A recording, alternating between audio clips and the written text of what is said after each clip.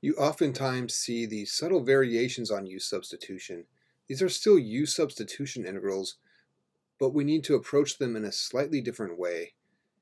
And the giveaway that you're going to use this approach is that they're often of the form somehow with an x up here and then an x plus some constant in down below, right? And there can be variations on that. Maybe it's a square root down here, or maybe it's some other power down in the denominator, but we're looking for an x in the numerator and an x plus something in the denominator.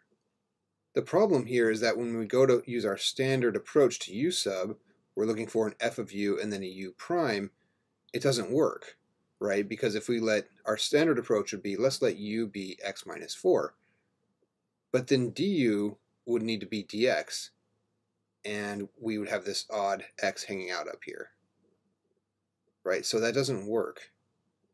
So it initially seems like it's not going to work, but with a slight modification it still does work. Let's go ahead with our u as x minus 4. So let's let u be x minus 4. And then, as we discussed, du is then dx, right? Taking the derivative of everything.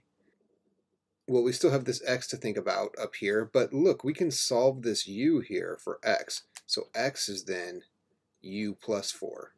And then look what happens to our integral.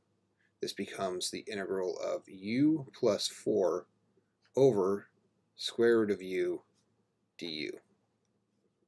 And now we have something we can work with, right?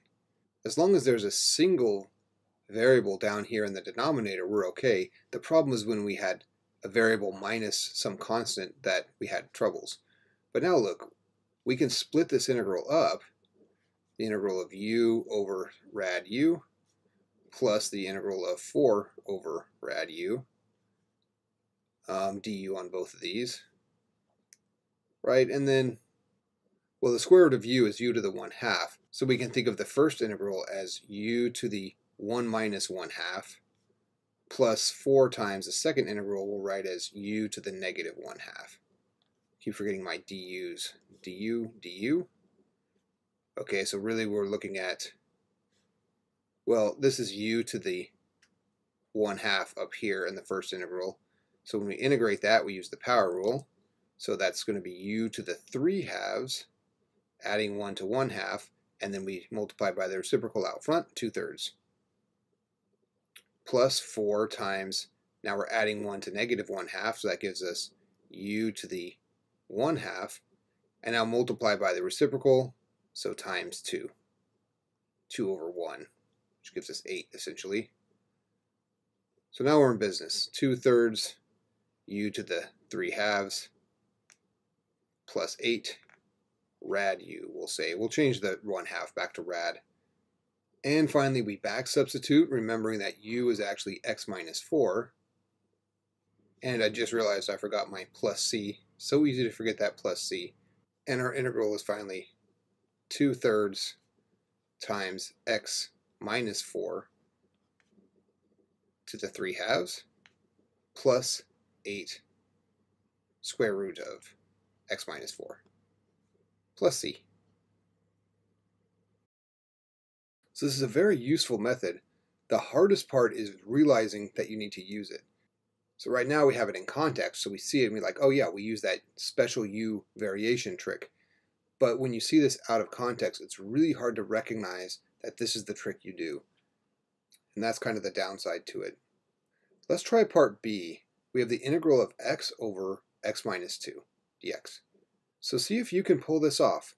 Try using the same method, this variation on u-substitution, to evaluate this integral. Pause the video, and then we'll compare notes. Okay, the red flag that we're going to use a special variation on u-substitution is that we have an x up top, and then an x plus or minus something down in the denominator.